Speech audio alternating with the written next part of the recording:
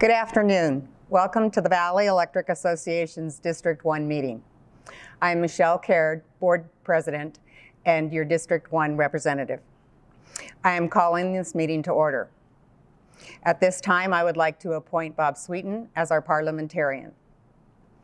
If everyone could please join me in the Pledge of Allegiance and a moment of silence. I pledge allegiance to the flag of the United States of America and to the republic for which it stands, one nation, under God, indivisible, with liberty and justice for all.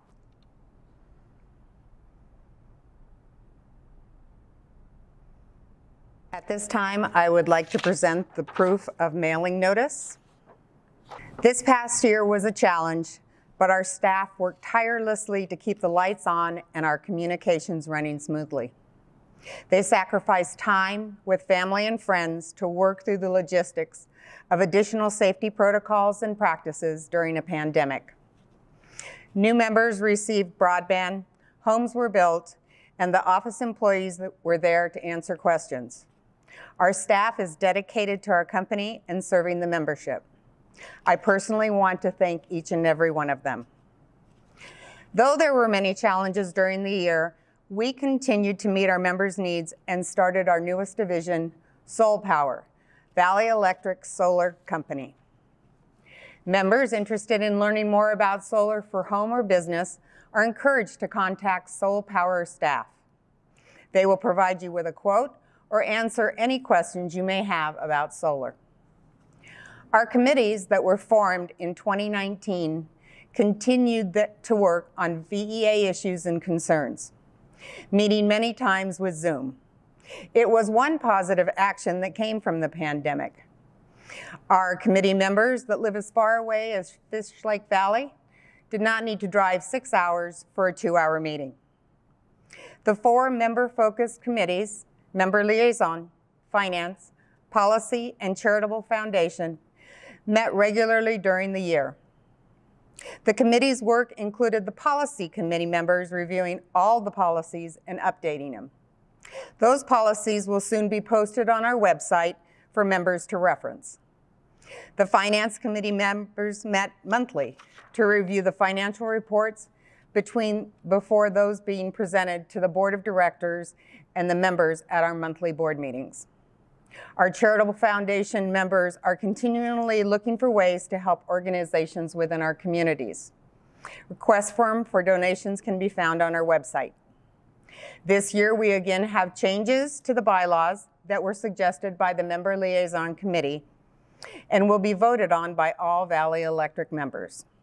I encourage you to review the changes and please vote.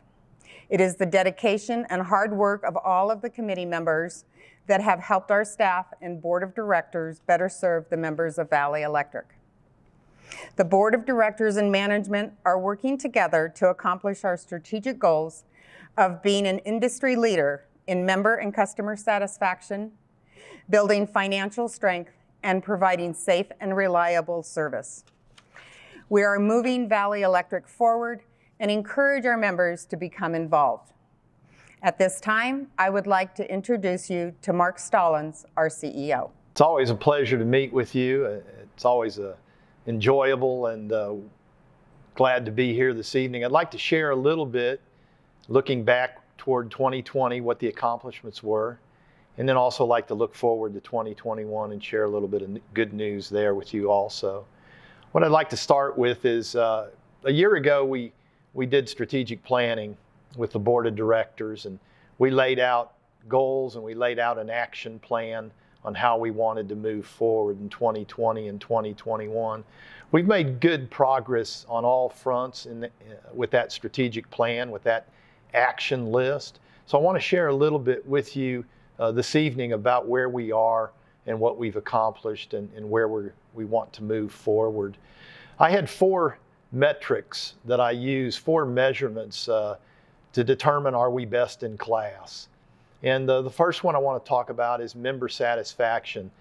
Specifically, the directors in the planning process called it being an industry leader in member and customer satisfaction. And so we laid out 4 different action items to go with that goal. And the first one was to improve the member experience through process improvement and technology. We put in a new phone system. We also worked on our process improvement in the customer service and the billing areas. There were actually 90 different improvements we wanted to make with our software that would make our processes much better. We did accomplish all of those. We're also working to improve our service order management system using new software, using service apps and going to paperless system, and then using iPads in the field. We also worked hard on how we communicate with you, our members, as well as internally with our employees. We launched what we call Circuit Chatter, which is a monthly article which we give to our employees talking about what's going on at the co-op to keep them engaged. We also changed our intranet, which is a social media platform internal to Valley Electric for our employees, where we can share what's going on in all the departments so that everybody knows where we are and what's happening. I think probably one of the biggest things we did from a member satisfaction standpoint is we conducted 2 member surveys. One was in the summer and one was in the winter. And we did this so that we could benchmark how we compare to other co-ops. One of our third goals was to identify community involvement and communicate our successes. We had a lot of action there, especially from the involvement standpoint. We raised $30,000 in our Fill the Bucket and Trojan Trunk campaigns, and we did a lot of fundraising for the food banks, and both of those were highly successful in 2020. Lastly, we wanted to develop products and services to meet the member needs. The SolarPower, the launching of our solar company, was a huge effort last year. I'm proud to announce that that is going very, very well. We've installed our first solar system back in the fall of 2020, and we're now upwards in the 20s, and we've got a lot of sales in the pipeline, and we're moving forward in building market share in that rooftop solar market. We also expanded into putting solar panels on the ground mount systems, and we're also working with our large power customers in the solar arena as well. The effort there really was to recapture that market share.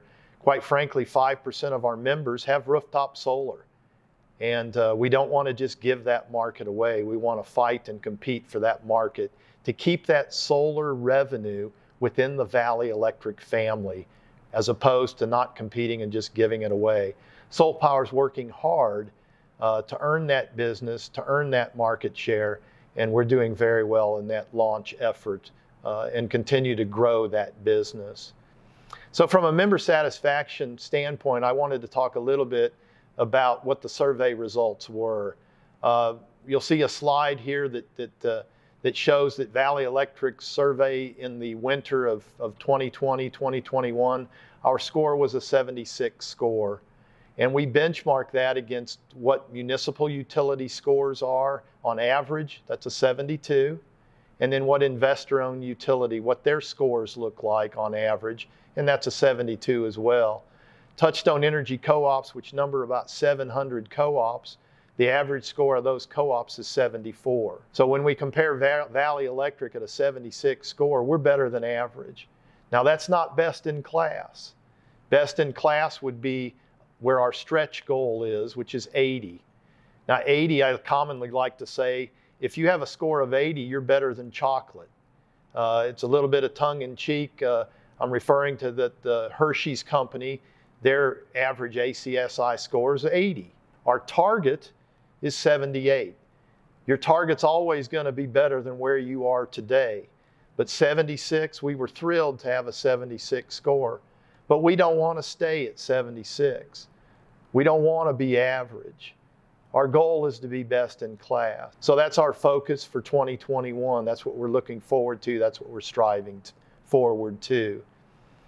The second goal that the board set was to build financial strength. And when we talk about building financial strengths, we identified 5 action items, 5 objectives that the board charged the management team to achieve and work towards.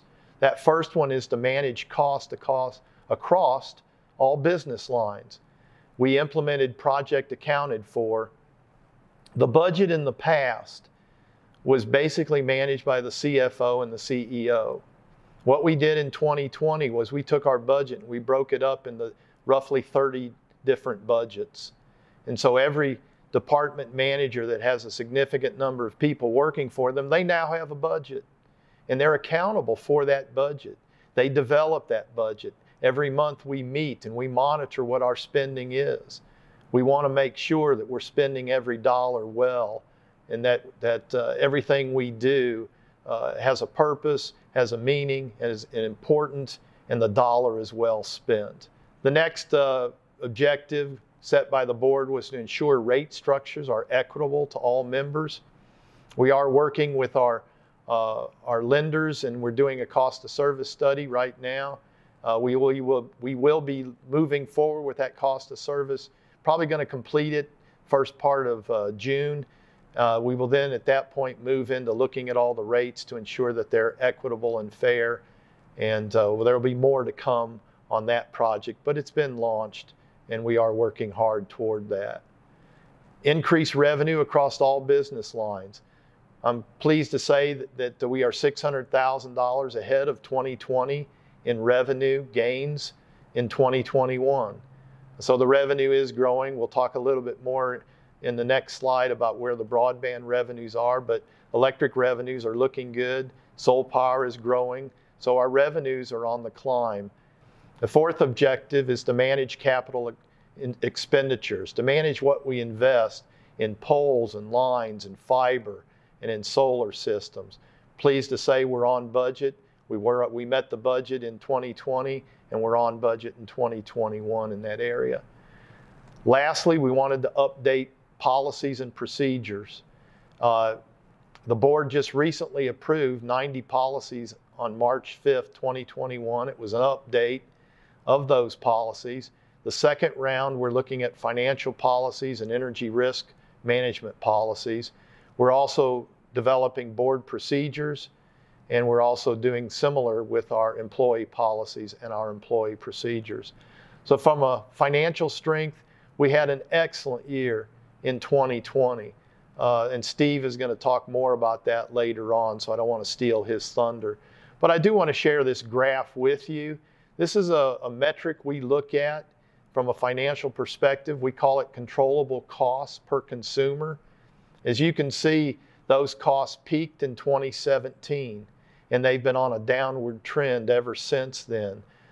Significantly dropped from $1,432 in 2017 down to a $1,040, $1,040 in 2020.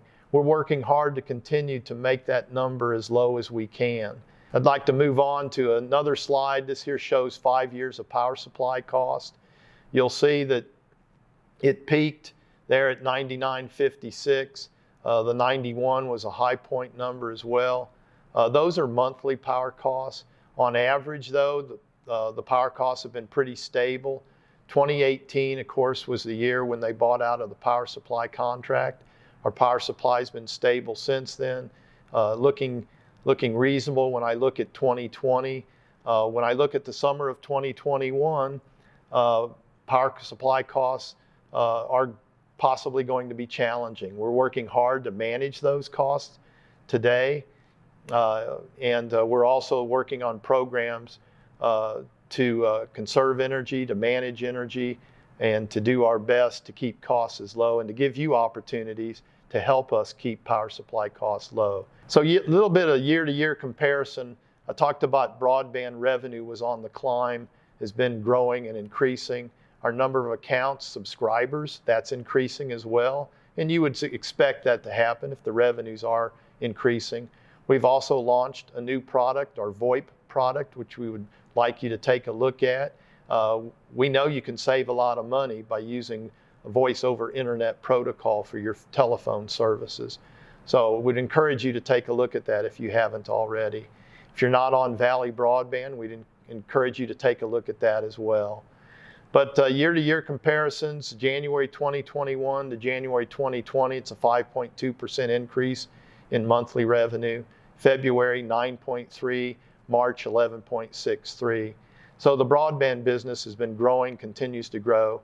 This is a graph that gives you 2020 subscriber or revenue numbers, and then also shows you the targets for 2021. The targets are those dashed lines, and you can see those lines are growing, they're moving upward, and so far we're on target on 2021 broadband revenue as well. So things are looking good on that revenue front.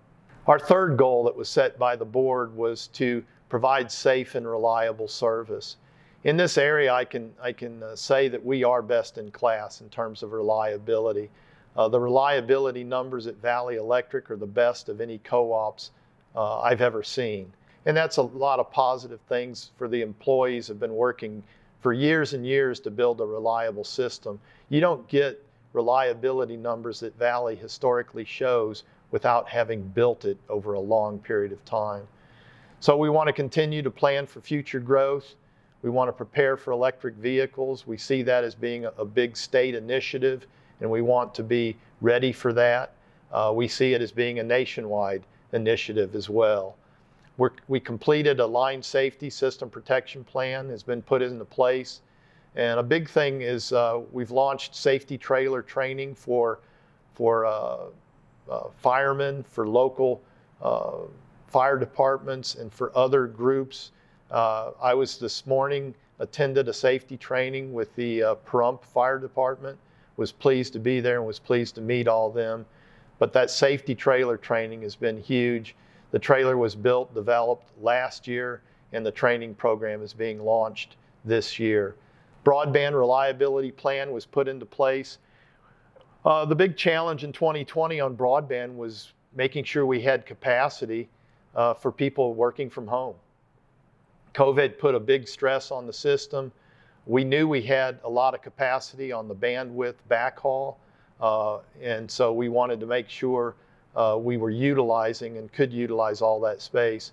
One of the things we did do was we increased core router capacity, and then we've developed a capital improvement team that's been meeting the last few months, looking at how we can grow capacity for our members who want more throughput. They want more broadband capability, and more to come on that as well. When I talk about reliability, this graph really deals with electric reliability. It's called average outage duration per member, and that number was 32 minutes in 2020. That's one of the lowest minutes I've seen in any co-op. It's an excellent number. And as you can tell, this graph is running from January to December. The orange is 2020, the blue is 2021. Our numbers in 2021 are better than the 2020 numbers year to date. A lot of that's weather related. If you get good weather, you're going to have good reliability. So we look forward to continuing on a reliable electric service. The second metric we look at in terms of electric reliability is average number of outages per member. Sometimes we'll call it SAIFI. And again, you'll see that that number has been very low. And the green line indicates 2022 numbers, which are better than 2021. Again, 2021 numbers were excellent numbers. We'll move on to the broadband network reliability. We're looking at system-wide numbers here. Our stretch goal is 5 nines. Our target is 4 nines. And when I say 4 nines, I'm referring to 99.99% uptime, meaning the system is up and running, to 4 nines, 99.99. That's the target. The threshold is 99.9. The stretch, 5 nines, 99.999. If I look at our 11-month reliability average, looking back over the last 11 months, we'll see that we're at 3 nines, 99.947. So that's an excellent number. We want to continue to grow that number and to improve that number. Our 2020 year-to-date average is 99.979, a little bit better than the 11-month average. But again, so we're meeting that threshold standard of 3 nines. We want to grow that to 4 nines and then ultimately to 5 nines. The last priority set by the board was to develop a culture of excellence. And what I'm talking about this is is really how we do our work at Valley Electric. If we have a culture of excellence within our employee base, we're going to be financially sound. We're going to be reliable in terms of electric and broadband providing service. And we're going to be financially sound. We're going to have member satisfaction. But it all starts with the culture. It all starts with how we do our work. And so our goal is to have a culture of excellence. We've made good progress on that in all fronts. We've been working hard at it for the last year, working hard the first 3 months of this year. Safety is always the premier measurement for a culture of excellence. This is an area where, again, we're best in class. There is just no doubt that we are best in class. This is a great graph we just put up on the screen so you can look at it. The green line is Valley from a historical perspective. We take you back to 2011. In 2011, we were best in class. And you may ask, what do you mean best in class? I'm going to share the red line. The red line is the top co-ops. It's the average of the top tier co-ops in the nation. And you'll see that number hovers close to 0. And so if you're best in class, what that means is you're going to have no lost time accidents, or close to no lost time accidents. You'll see Valley was not best in class back in 2012, 2013.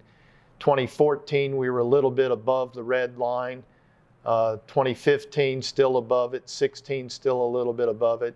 When we got to 2018, we dropped down to 0 lost time incidents for the year. We've stayed there through 2019, and we've stayed there through 2020. For the last 2 years, we've had 0 lost time accidents. There's only one way you accomplish that. And what that means is the workers are committed. The employees at Valley Electric are committed to working safe. Huge accomplishment. Not every co-op does this. Big thank you to the employees for that achievement, and keep up the good work, men and women of Valley Electric working safe. It's a huge accomplishment. A big thank you for that accomplishment. Let's keep the good stuff rolling here. I want to share next slide, which is HR metrics. Training is key to developing a culture of excellence. You have to train. You have to have good processes in place to be consistent with excellent culture, excellent member service. And so training is a huge emphasis in 2020, and it's a huge emphasis moving forward 2021 as well. This graph shows where we are on training in different areas. Obviously, we're shooting for 100% moving training through the organization. And so I wanted you to know that we're working hard to create a team that pulls together, works together, that's excellent in providing customer care to create and make you hopefully raving fans of Valley Electric. At this time, I'd like to introduce Steve Morrison, our CFO, and he will share with you what our financial accomplishments were and where we're looking in 2021. Thanks, Mark. I'm happy to be here to take a few minutes to share with you the financial results of your cooperative. In the midst of everything that was 2020, we're happy to report that we see very strong signs that your cooperative has returned to financial health. It's important to remain healthy so that we can continue to deliver on our promises to you, our members, whether it's in our transmission business that interacts with billion-dollar energy markets to deliver power to our local market, whether it's in our distribution company that delivers that power to your meter, whether that's in our communications business that delivers broadband voice and data so you can have access to the world, or whether that's in our new business, SolPower, that offers a choice to you, the consumer, on your energy, on how you feed or handle your energy needs. Our communities have grown over the last 5 years. During this time, we have seen the number of electric meters installed grow an average of 2% annually. Over that same period, average electricity usage has increased more than 2.5% a year. Our communications business just last year saw an increase in subscribers of 11%. SolPower, our newest business, as I mentioned, which we initiated late last year in response to our membership's demand for energy choice, has just passed $1 million in contracted sales. Revenue growth through new and innovative solutions is a critical part of financial stability. But perhaps more important is keeping costs contained. On this front, I'm happy to report that for the third straight year, we have lowered costs. Controllable costs per consumer are 27% lower than they were in 2017. Since 2016, we have reduced the per consumer debt burden by over 25%. The measurement of our ability to meet our current obligations is over 23% higher than in 2016. Finally, during that same period, the value of your membership equity has grown over 31%. Financial health needs to be supported by a healthy operational ecosystem. Together, financial and operational stability leads to reliable service. Again, we're happy to report exceptional reliability numbers for 2020 in both our electric and communications businesses. Last year, our electric grid reliability was exceptional, where our average member saw virtually no grid delivery interruptions. Our communications network uptime wasn't far behind our electric business, with the average subscriber seeing 2 seconds of network-related downtime in 2020. The world doesn't stay static, and the future always brings with it challenges. But your cooperative is better positioned today to face those challenges than it has been for several years. We appreciate your patience and understanding as we work to turn Valley around to where you expect us to be. And we look forward to successfully overcoming future challenges alongside you, our engaged membership. Thank you for your time. And now I will turn the meeting back to Bob Sweeten, who will discuss the quorum and voting results. Hello, my name is Bob Sweeten, General Counsel for Valley Electric Association. I have here the results of the District 1 Director election. These results have been tabulated by Survey and Ballot Systems, a full-service election management provider headquartered in Eden Prairie, Minnesota. All results have been reviewed by a quality assurance specialist and verified by a notary public. Those results were then provided to me through a secure delivery system. The results of the District 1 Director election are as follows. There were 10,824 members at the time the election opened. 2%, or 217 members, were required for a quorum. With 1,891 verified valid ballots, a quorum was established. With 832 votes and 44% of the vote, Michelle Caird is elected the Director of District 1. Congratulations, Michelle. For informational purposes, Bill Carnes received 738 votes, or 39% of the total, and Pete Gazzi received 321 votes, or 17% of the total. Thank you. Thank you, Bob. I'd like to share with you what our upcoming member events are moving forward here. Bylaw voting will open May 3rd, and it'll go through June 4th, so make sure you vote for the bylaw changes. Also, we have the annual meeting. It's going to be held virtually on June 11th at 5 p.m., and that will be posted on our website. During that annual meeting, we'll reveal the results of the bylaw election, and all information about the bylaws as well as the annual meeting can be found on our website. So please make sure you take a look at that. And we would thoroughly enjoy your participation in both of those, the bylaw voting and the annual meeting. Next, I'd like to talk a little bit about door prizes. In order to participate in the door prize raffle, please send an email to doorprizes@vea.coop. Make sure you include your name, your member number, and phone number. And if you don't know your member number, please make sure to include your service address instead. The winners will be personally notified by email. So it's always a pleasure to offer door prizes, and we encourage you to be part of that fun, and hopefully you'll be the winner. So thank you for joining us this evening. We look forward to meeting with you in person next year, and be safe. Again, thank you for your time.